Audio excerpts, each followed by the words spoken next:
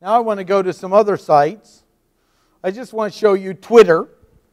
So Twitter is a one-line blog. How many people know what a blog is? A blog is an ongoing log that you can update, and if you put something of real value on it, then Google will find it and connect it to people.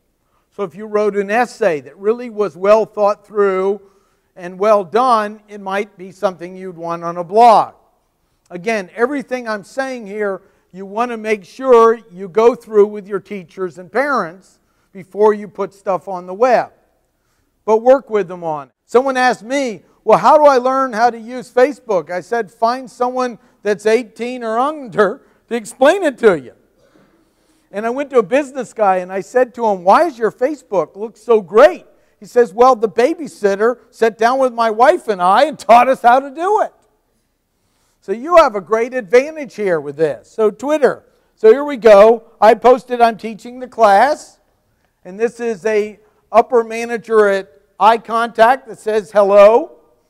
He says I'm one of the best social media educator. That's nice. David Williams. And he's saying hello and so forth. So that was just posted and it's on the internet. I posted I'm teaching the next class. Does anyone recognize this room?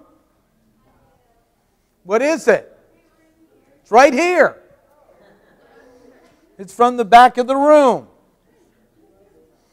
I had somebody, raise your hand back there, who took my cell phone, stood back there, took a picture, and posted it online and said, I'm teaching the class.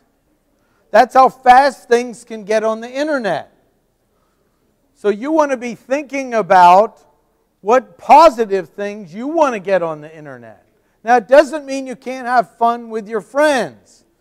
But you do want to remember, if you have fun at the expense of someone on the internet, the world will remember it. They'll remember that negative comment you made about someone. So you want to be thinking about that for your future. And why is that? So you get a job, so you have more opportunities, so you can make more money, so someone won't say no because of something you thought was funny or cute or clever, or were really angry and thought you were justified on the internet. I want you to be thinking about what conversations are you going to have that will open up opportunities for you later in life versus closing opportunities. So I really became aware of the true power of the internet a number of years ago when I met this guy through a discussion group about podcasts. How many people know what a podcast is? Raise your hand. It's audio on a blog. It's like having your own radio show on the internet. And I set one up and I wanted help for my podcast.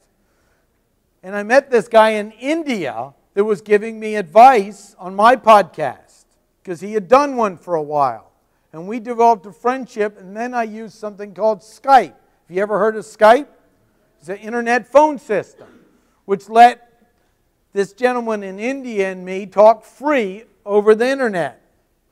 And we talked, and I had another friend that was going to India. The government of India hired him to bring him in so that he would help them work on a project for dealing with hunger in India by the government.